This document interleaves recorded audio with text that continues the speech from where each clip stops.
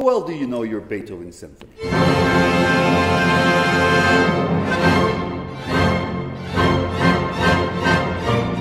You must be familiar, of course, with the Fifth, the Pastoral Symphony, the Great Ninth, but the Fourth, rarely played, probably the least played of all the 9 symphonies. And that's exactly why we're doing it, because it's magnificent and rarely heard. I think you will find it incredibly powerful and just as dramatic as any of the other ones. In B flat, by the way.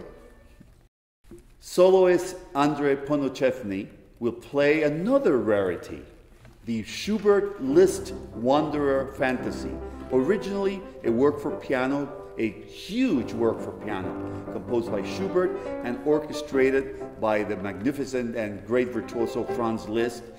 This will be the first time that it will be played in our festivals. Please make sure you don't miss this amazing performance.